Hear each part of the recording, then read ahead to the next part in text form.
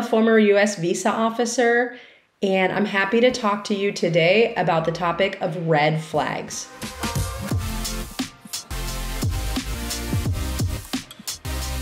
So what are red flags? Well, basically these are factors in a visa applicant's background, in their biography, in their DS-160, that the visa officer is going to be paying more closely attention to.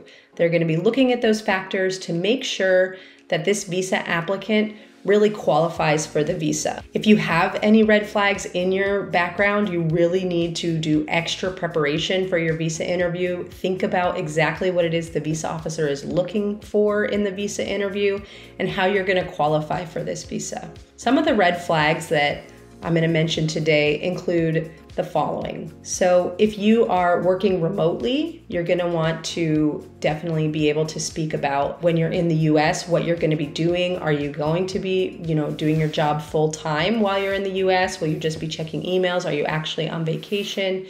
Or are you just going for business meetings? Right? So if you're a remote worker full time, is the activity that you're going to be doing in the US compatible with the tourist or B1, B2 visa class? Also, if you're renewing your visa or you've had a visa in the past, the visa officer has access to your travel history. So if you have had really long stays in the past, you've stayed in the US more than 3 to 4 weeks at a time, or if you travel to the US really frequently, like probably more than 6 or 7 or 8 times a year, the visa officer, even if those trips are short, the visa officer is still going to be interested in what you're doing there, why you need to go to the US so frequently.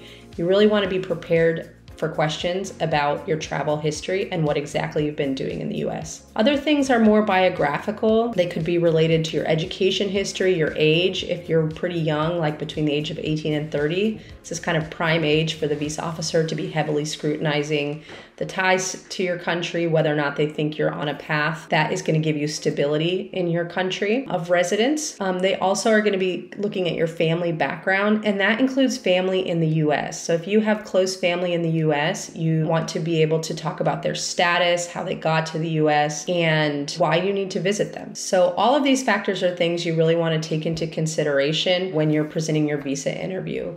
These are things that are going to call the officer's attention and really make them scrutinize your case a little bit more closely. Now, having any of these red flags in your background does not necessarily mean that the visa is not approvable. That's not true. What's true, though, is that you need to be extra prepared. You need to know how to contextualize your red flags, how to shift to focus more on your highlights than on your red flags, and how to answer direct questions about these red flags. You need to understand what the visa officer is looking for and how to present your information in a way that is both truthful and helps the visa officer see that you qualify for the visa class you are applying for.